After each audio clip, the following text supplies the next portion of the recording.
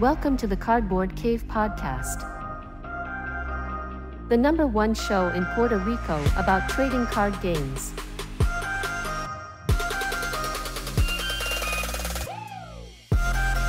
Thanks for Alter Sleeves for sponsoring our show. Use our affiliate link or code CardboardCave for 5% off your order and spice up your commander.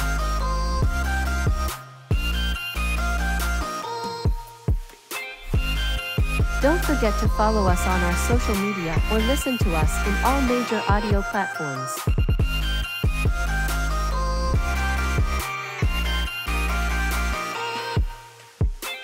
Thanks for being part of our community, and please like, share, and comment below.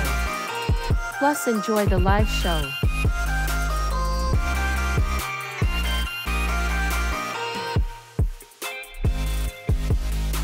So, yeah, JP, tell us.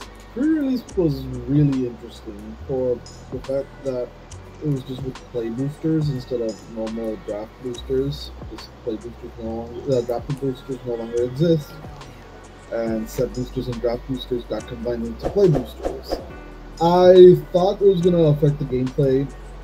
Oh, well, it did affect the gameplay, but I'll get to that.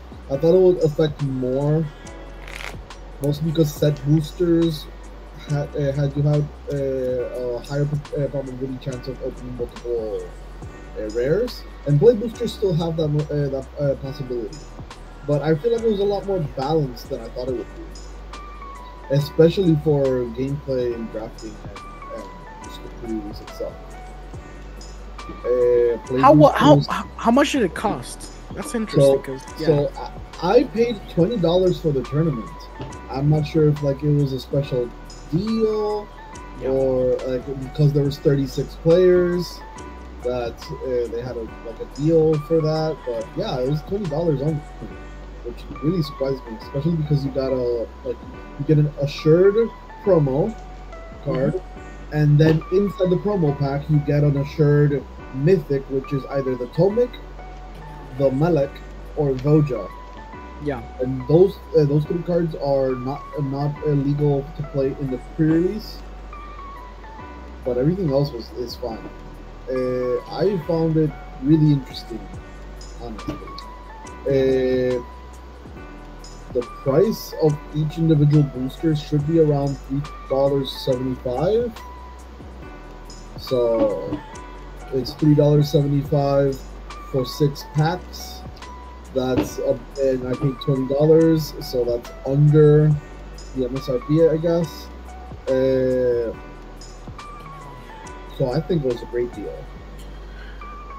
Did the list cards affect the decks, having that inclusion? Because the list could have very unbalanced stuff. Because what I'm guessing happened here, that's me speculating with Wizards, is that they included the play boosters, but they didn't really take into account the drafting experience or the sealed experience, which is the one that you had.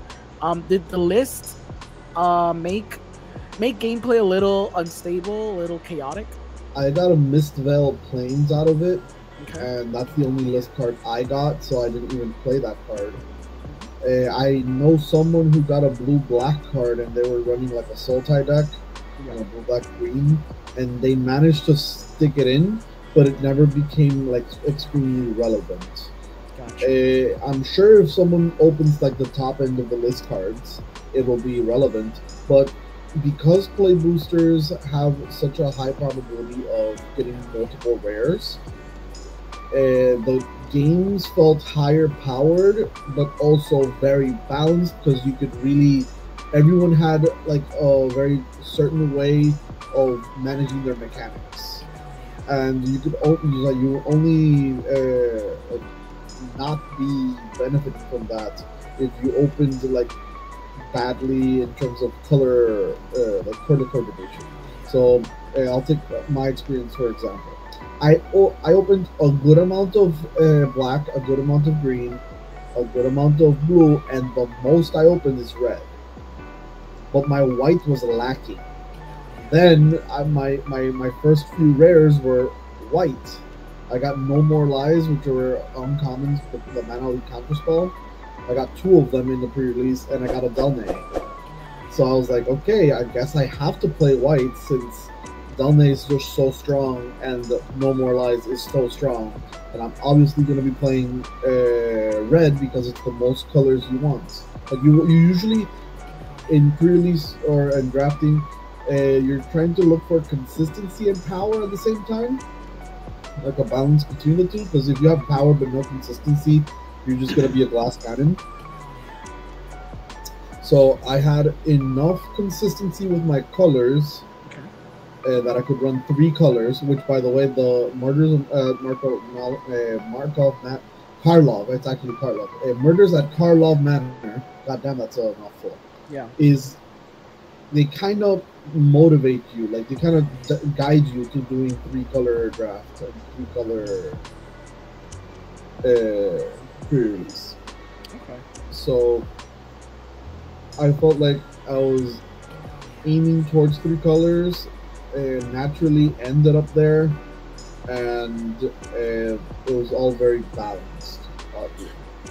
It's interesting because I checked Gavin Verhees talking about the drafting experience on Twitter. He asked everyone in the community what they thought, and it seemed a little mixed. Some people were enjoying like you said, the higher power gameplay that it had with the play boosters.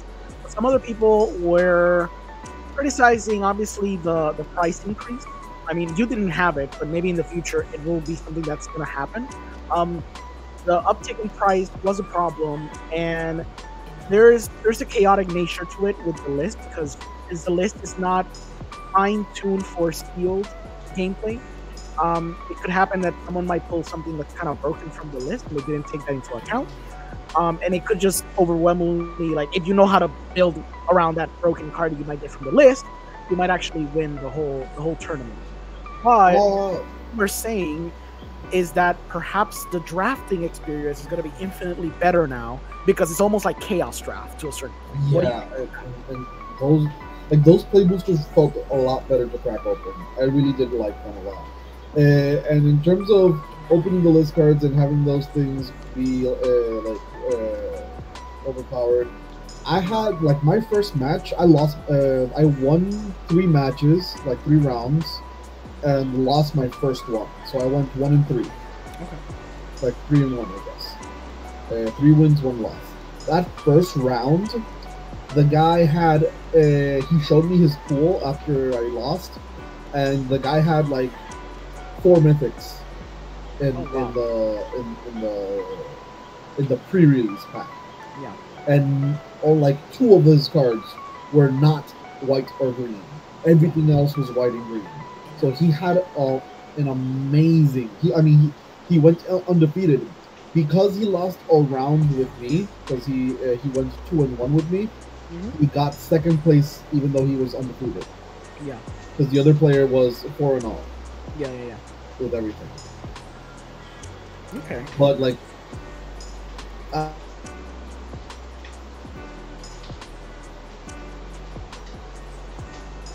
think we probably lost JP a little bit. I don't know. Yeah, I don't know. If we see that his screen leaves, that means that. Yeah, I think it might have been his internet. So we live in Puerto Rico, folks.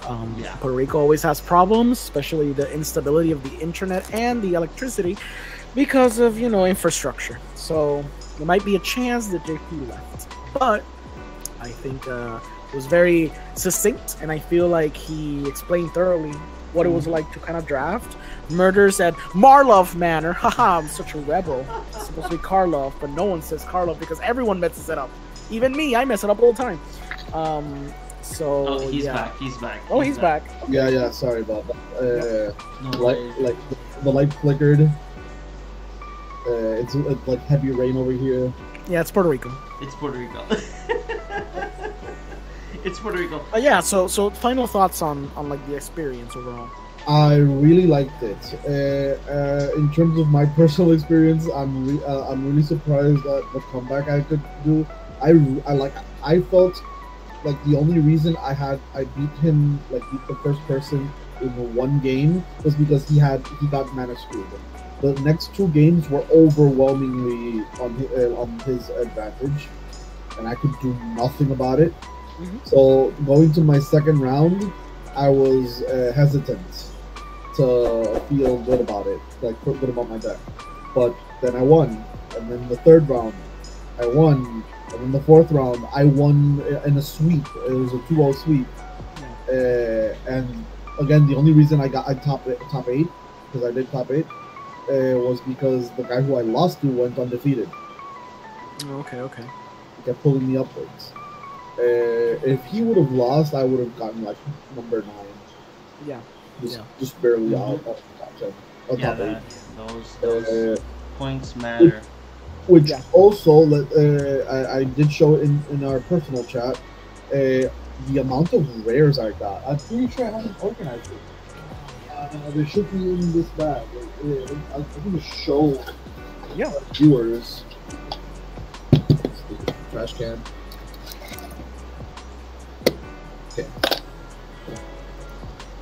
Of course, I got these escape tunnels, but that's not the point. Here we go.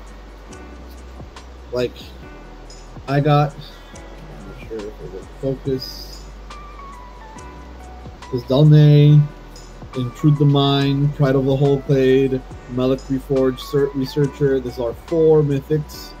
Thundering Falls, Hedge Maze, promo pack with the Surginger promo pack, a Tolsimir, a Leyline, Mizet, this is not from that, Kellen, Ill-Timed Explosion, 2 Kyloxes, both of them foil, Archdruid's Charm, Case of the Crimson Pulse, Cranko, Connecting the Dots, Pyrotechnic Performer, which was the MVP of my deck. This thing is so stupid. It just flips and deals. It just burns. I had like 4 3s, and they started flipping and just burning them for 4 and hitting them for 4. A promo pack Veto. This is an uncommon, but this is like the Doggy. I want it. It's foil. I already put another foil one. I got 2 foil ones.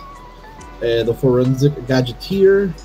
A Troubling Pairs Borderless, because the normal one is from the promo pack. The normal one is from the commander deck, and a foil Assemble the Players, Case of the Armenian Feast, and this is a foil Nova's Inspector, Assassin's Trophy, and that's it. Yeah, so I got a lot of that's a lot of value. That's a lot of value.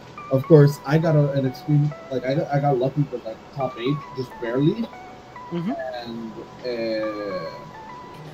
the top 8 prizes were really good. Yeah. But not every LGS will be the same in terms of prize support. So some people might get lucky, some people might not. It all depends. Okay.